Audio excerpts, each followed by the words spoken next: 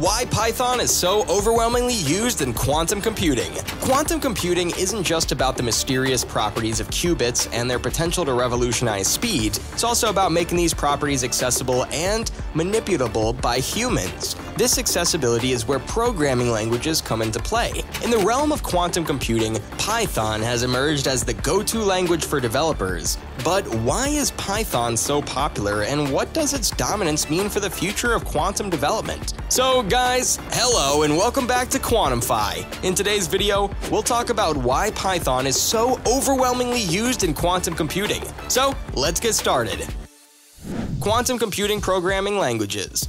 The world of programming has a vast variety of languages and frameworks, but only a few are pre-designed to harness its unique capabilities and manage the complexities of quantum systems. It's not surprising that Python has become incredibly popular in this field, given its status as the #1 programming language for over 5 years. Python's popularity isn't just confined to quantum computing. It has long been the chosen language for many classical computational systems and is even favored in traditional and legacy software. With many systems today still using languages like C, Java, and JavaScript, it's worth exploring why Python is so beloved in the quantum realm. The widespread adoption of Python in both classical and quantum computing underscores its versatility and ease of use. Let's delve deeper into what makes Python such an appealing choice for quantum programmers and how its dominance could shape the future of quantum development. Legacy Big Tech. The world of quantum computing in Python boasts numerous powerful libraries. Qiskit, developed by IBM, is a major open-source framework that lets you create quantum logic using Python API. Google's Cirq is another powerful library for creating and running quantum circuits on Google's quantum computers or other simulators. Microsoft's Quantum Development Kit, QDK, is a Python-based toolkit that uses cloud computing for designing and executing quantum algorithms. New quantum-centric companies.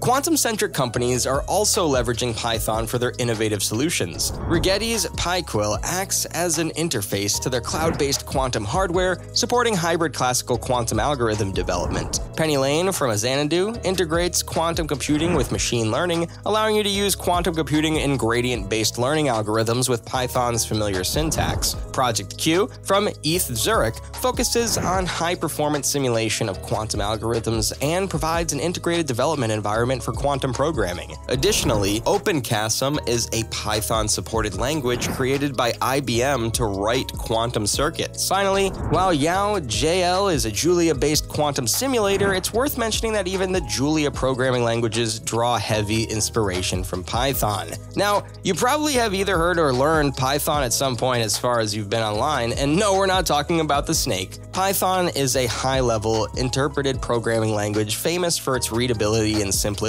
Just look how easy it is to say hello compared to other languages. For developers, being able to read less code is crucial for optimized systems. Another of its key technical advantages is its extensive library and the vast ecosystem of third-party packages and community support to make devs feel not alone in this space. It's welcoming. Python's dynamic typing and automatic memory management simplify the development process, making it accessible for beginners and powerful for experienced programmers. This makes it a popular choice among the scientific community thanks to its robust set of scientific libraries such as NumPy and SciPy. These libraries provide comprehensive tools for numerical and scientific computing, essential for simulating and running quantum circuits. For example, the block sphere representation, a fundamental concept in quantum mechanics, can be easily manipulated and visualized using these packages. NumPy offers efficient array operations and linear algebra routines, while SciPy builds on this foundation with additional modules for optimization, integration, and more.